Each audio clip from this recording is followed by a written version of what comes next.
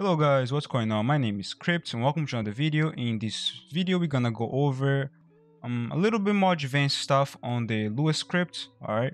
Now, before we get over this, let's make sure you guys know how to get to my website. So you're gonna go on your browser. And then basically what you're gonna do is you're gonna either search up for Crypt AP on your browser, or you're just gonna type in the actual link of my website, which is on the screen right now. And this is my website. Alright. Now I'm gonna teach you guys how to get around my website real quick, okay, just so you know how to download free stuff, because I have free application on my website that you can download. Okay, I also have some paid stuff that you can pay for. Okay, now let's get over here. So here we're in the home page right now, which just displays some information for you. Let's get over to the member page. Now you gotta sign up to my website, which is totally free, okay, for you to get on my member page. Let's do that right now. Click here on the member page. Let's sign up. So now I'm signed up and now I have access to the member page. Okay, I have over here some applications. I have Overturns, which I made a video about, Simple Recoil, okay, which is the actual Lua scripts that I let you guys I'm programming with you guys. Okay, so after this video there's going to be a current version 2.0. It's going to be 2.0. It's going to be updated today. Okay, I have K-Simple, which is a recoil reducer. Okay, very simple. And I have Fast Loot also over here, which works for every single game. And I have Lua V6. Okay, alright, cool. So now let's get over to the actual tutorial. Alright, now we're here in the Logitech Gaming Hub. Now, you probably already know how to get around Logitech Gaming Hub. I taught you guys how to get around in the last video, but let's go over it one more time. So here we're in the main screen. Okay, I have my three accessories. I have my G502, my G910, and my Pro X headset. Okay, I'm gonna come over here to activate profile on the top. I'm gonna click on it. I'm gonna go to my desktop, and now I still have my Simple Recoil profile right here. I'm gonna click on the scripting icon right here. Okay, now as you guys can see, I have V6. I have a selection over here which I can click. Okay, V6 is just my Lua V6 recoil. Okay, I'm gonna use a simple script, which is the one I made last time with you guys. As you can see over here, it says tutorial, just like I did it last time. And now I'm gonna click on edit script at the bottom right here, and now it's gonna open on the page. Okay guys, so now we have the simple scripts open right here. Okay, as you guys can see, there's no changes. I made no changes whatsoever. Okay, now I have a little error on the application right now. Let's see if you can identify the error. All right, so the error is actually this little dot right here. Okay, I'm gonna press Ctrl S now, and everything's working out properly. Okay, and that should show you guys how simple an error can be. Okay, errors can be very simple and sometimes very complex, but usually errors are made when you write your code without stopping. Right, you want to write code in a way that you write a little bit and then you test, write a little bit and you test, write a little bit and you test it out. You don't want to write a whole program and then test it out at the end. There's going to be a lot of errors in there. Okay, because everybody makes errors here. We are all humans, we all make mistakes. So that's just to show you guys how simple an error can be. Just having a little period right there, little dot right there, that can give me an error. A little comma, right, that can give me an error. Because the code, the application, right, the Lua script, the language does not know what to do with this comma. Right? Anyways, cool. We have the same code that we have from last time here. Now we're gonna add a few more things. First of all, we're gonna add a conditional. Top right here, we're gonna do if. Now, before we actually do anything else, let's go over here to help and let's open the scripting API. And additionally, let's open the Lua online reference. All right, guys. For some reason, I was not able to open using this button right here. I don't know why. Something's wrong with it, but I don't care. So I just opened the PDF online. Okay. So here we have the G series Lua API v8.45. Okay, and let's actually go down right here on contents. Okay, and let's look for what we want. So we want what I want to do is I want to have a keyboard press. So if the user is pressing the keyboard non-lock, right, I want to make sure if the non-lock button is pressed, then the script should work, right?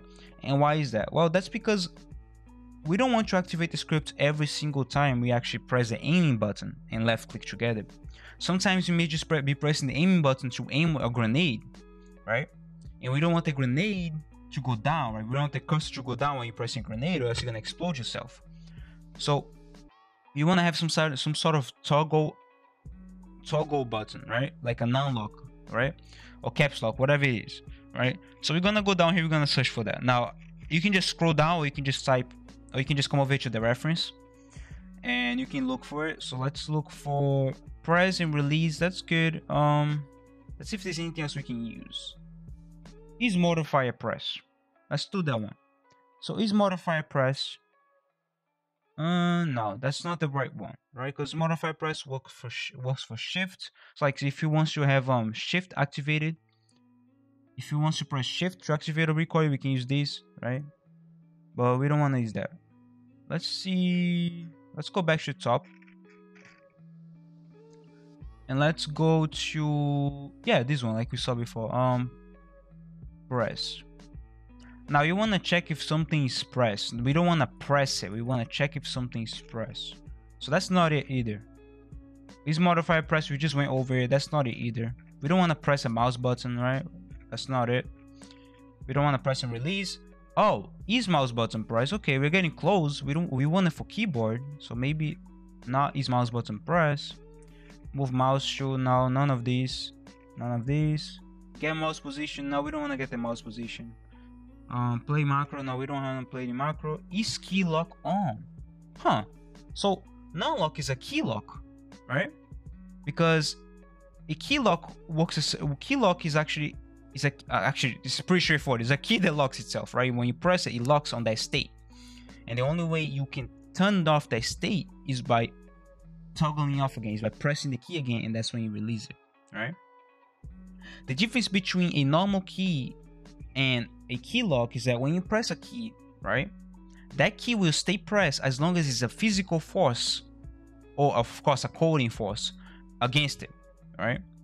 However, a key lock works differently. A key lock works so that when you press a key, you can already let go, and that key will stay on that state. So like, for example, if you press caps lock, you're gonna be typing caps until you press caps lock again. That's what it means.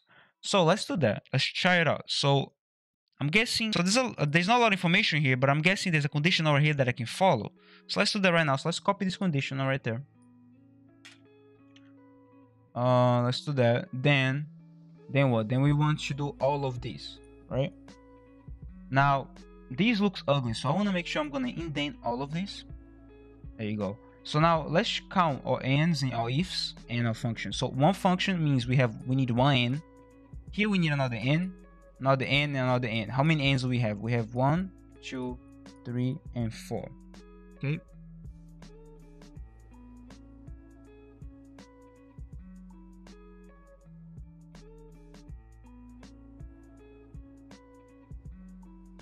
Alright, so now here we have the actual script, okay? Now you should take off those parentheses, okay? Because you don't need those parentheses to cover this function, okay? It will work with these parentheses too, but you actually don't need it. Just because, like, it's up to you, honestly. This is just so it looks better. What the parentheses just makes it look better. For me, I just find it more confusing. I like to keep only one parenthesis, which shows that we're actually looking for this key right here. Okay, but it is up to you. It's honestly up to you. All right, so now we have a simple code, one line, okay? And this is a toggle on and off. So if non-lock is on our keyboard and we press the aiming key and we press left click, it's gonna go down. Now if we turn off non-lock on our keyboard and we press the aiming key and left click, is not gonna do, nothing's gonna happen. So then how can you actually make a cool script just from this? Well, what if you actually made a macro so that you put non-lock on your mouse, somewhere on your mouse, like in a G button, and then you can press that on and off to turn on and off your recoil. So let's try that out. Let's see if it works. So let's save this script. Let's close it off. Let's open Logitech. Let's go back right here. Let's make sure we're in the same profile, simple recoil. Let's go to G502. Let's go to assignments. And then commands, let's look for command. Actually, keys, sorry. Let's look for key called non-lock. Non-lock right there. And let's put it right here. And now if I press that key, which now it's on, and I press left click, it's gonna turn it on. If I press it again, it's gonna turn it off, and I press left click and right click, nothing's happening. So if I press this key right here on my mouse, it's turning on non-lock. I'm gonna press aiming key, I'm gonna press the shooting key, and now the recoil is on. Okay, again, and now I'm gonna turn off non-lock, okay, by pressing this key again. I just press it again. Now unlock is off. I'm gonna press my right click, which is my aiming button. I'm gonna press my shooting button, and nothing's happening. So this is how you can actually make a simple Lua script like that into a nice recoil application. Now you can throw grenades all over the place. You can do whatever you want and not have to worry about if the recoil is on or off, or not have to worry about you know, showing that you're using something on your stream by just pressing the aiming key and the left click. All right, now you can easily turn it off. All right, that's really cool. So that's how you guys can actually add a safe. That I consider that to be like a safe key, which is a key that works as a method to like turn off or turn on the entire application, basically, right? And safe keys are really useful in my opinion, right? Anyways, guys, so I appreciate it. All right, make sure you subscribe to this video, to this channel. Make sure you like the video. All right, make sure you check my website out. Make sure you join my community, my Discord community, and have a nice day.